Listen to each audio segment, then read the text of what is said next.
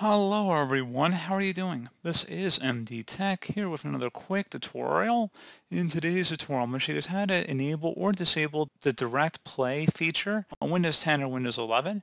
So that is a component of DirectX that allows players to establish a link. While DirectPlay is going to be used for most newer games, it's still required for older games and applications in some cases. So I'm going to show you guys how to turn that on or off. And without further ado, let's go ahead and jump right into it. So we're going to start off by opening up the search menu. Type in Windows Features. Best match, come back with turn Windows Features on or off. Go ahead and open that up. You want to expand the legacy components, and where it says DirectPlay, go ahead and check mark inside there if you want to turn it on. If you wanted to remove it or disable it, you just would uncheck it. And you would select OK, and it would have to download the files, particularly if you were installing it. And just give it a moment. Once Windows completed the requested changes, select Close. I would suggest restarting your computer though, so just go ahead and restart your device.